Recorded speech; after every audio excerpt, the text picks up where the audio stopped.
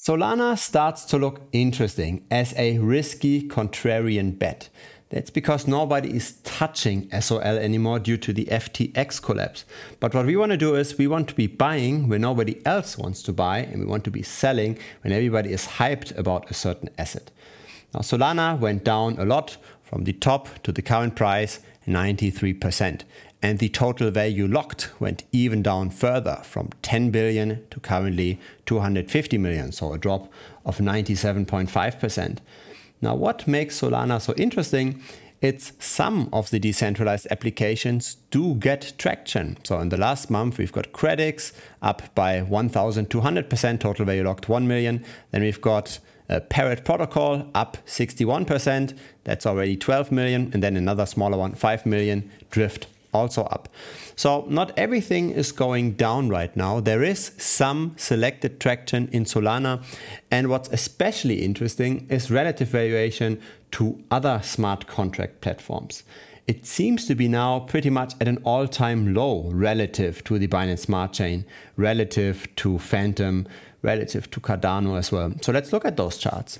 So this is Solana relative to Bitcoin, and it had been traded in middle of 2021 at these kinds of levels, and it might be bouncing off here again, right? Not saying that we are going to see like a 400% outperformance versus Bitcoin. We might see this if there's another kind of cooperation of a centralized exchange with Solana again. But unless that happens, that kind of an outperformance is probably rather a dream. But still, there seems to be a floor now, right? When all the people that held Solana just for speculative reasons have already sold, and selling pressure is over, then we hit a floor.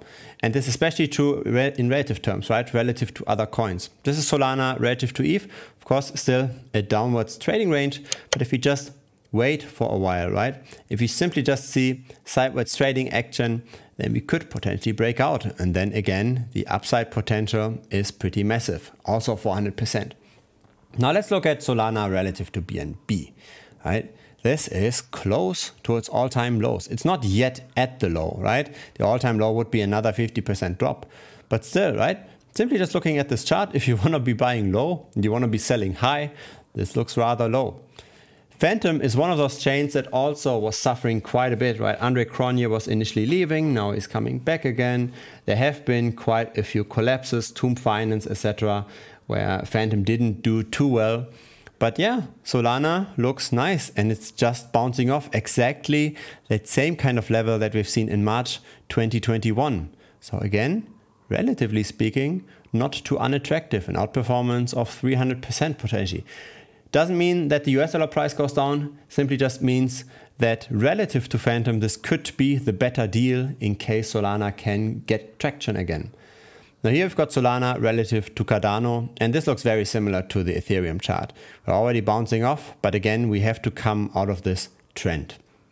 So all of those charts point towards a potential recovery for Solana, but we have to find the decentralized apps that do get traction. Not everything gets traction, right? There are also quite a few protocols that are losing, and we are at 250 million.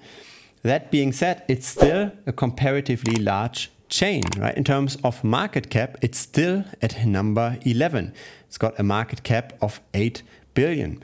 So it's not irrelevant. It is one of the largest smart contract platforms. It's simply just fighting to survive this FTX collapse. But if time passes and if maybe even another backer can get behind Solana, this has upside potential. That being said, this is a contrarian idea. This is a contrarian bet. Everybody wants to get away from Solana, and this can, of course, simply also just go bad, right? Nobody says that simply because it's at relatively low valuations that it can't even go lower. But still, right? If you want to get the bet with higher upside versus downside, and you are okay to allocate a small amount of your portfolio into something risky, this could work out. Simply just watch those supports, simply just watch those channels and look at the relative valuations, right? You want to look at something like Sol USDT divided by, for example, BNB USDT, right? And then press enter in TradingView. Then you get these relative valuation charts and simply just watch those potential breakouts. Also watch the potential decentralized applications that could get some traction, right? You have to watch this very closely. And then maybe we see this whole ecosystem revive again. It's still relatively large. It still has quite a bit of a market cap and potential, right? There are still developers that like to develop for Solana. So looking forward also to your feedback to this. If you're still in Solana, if you're considering to get into the ecosystem, feel free also to join our Discord. We are more than 100 people there, or alternatively our Telegram. Links are both down below. See you over there, and of course also in the next video. Bye-bye.